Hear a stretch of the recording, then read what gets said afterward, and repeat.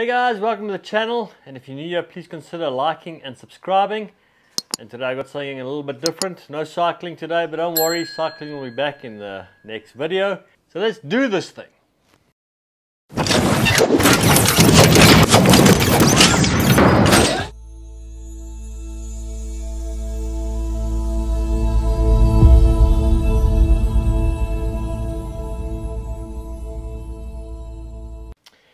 So I don't know if you guys have got any of these pool cleaners. This is one by ZODIAC, and you get them in the MX6 and MX8. I don't know if there's another model.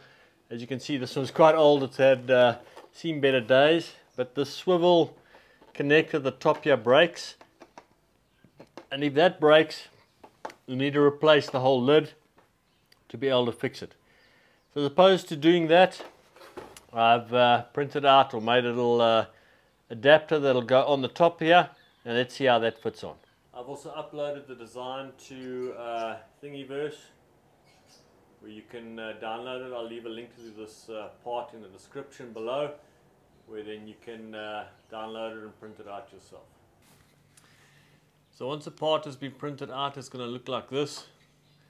Obviously I use supports to print this out, so this all has to be cleaned out. And I don't suggest putting supports on this part of the actual part over here. It's very difficult to clean up. And this is printed with PLA 1.75. And once it's cleaned up, I've got another part over here which I've cleaned up already. It's going to look like this. And the best way to clean this up, or this section, is to take a file and just to work around this whole edge over here, all the way around, to make sure that that is as sharp as possible, so that when you clip the actual hose connector on it, it makes a proper connection to that part of the connector. That's what it's going to look like. Then if we actually look at the actual pool cleaner itself, it's got a little plastic ring here that's got to be in the middle over there. That's got to go in first, then this goes on next.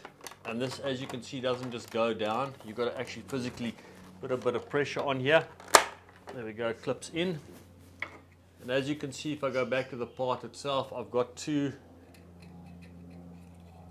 parts here that I've cut away, and that will allow the actual part to move a little bit in and out when it actually makes its connection. But once it's made the connection on there, it's a pretty strong connection. It's not going to come off again, and then your pool cleaner is ready to go. So guys, thanks for watching, and hope this little modification or this little part will actually help you get your pool cleaner back in the pool and cleaning stuff. And if you have any suggestions for me at the bottom, what I can do to improve it, please let me know. And thanks for watching, and I'll see you next time.